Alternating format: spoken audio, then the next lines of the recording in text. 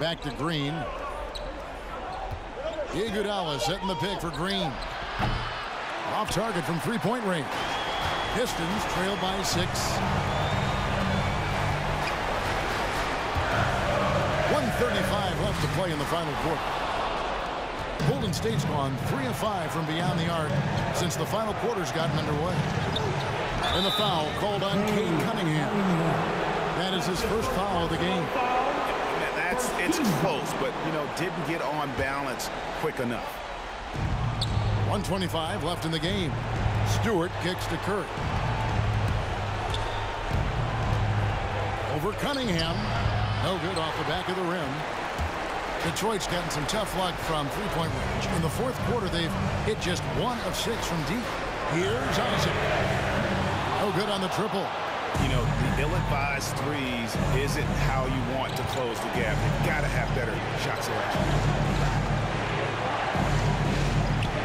Curry against Jones. And Jones sends it back. And it's out of bounds. Last touch by Jones. Stewart kicks to Curry. Off target with his 3. He's not sure if he ran out of energy at halftime or what, but so far just not himself in the second half. Wiggins drawn the double team.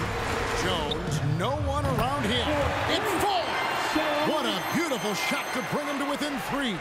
And Wiggins is a capable passer, someone that wants to hit a guy in the right spot.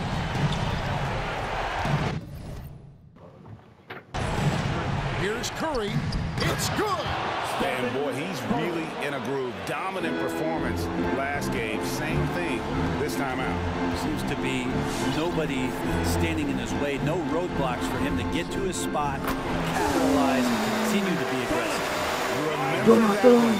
Guys, a difference maker. I'm wondering, is that the biggest shot of the game? Cunningham passes to Wiggins.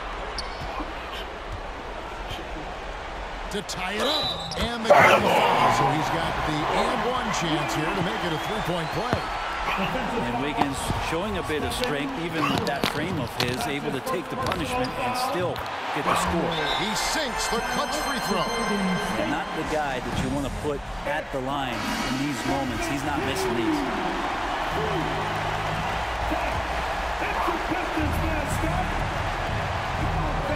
6 seconds left in the fourth quarter. Curry. No way. Outside. Oh, the all-or-nothing shot. No good. Yeah.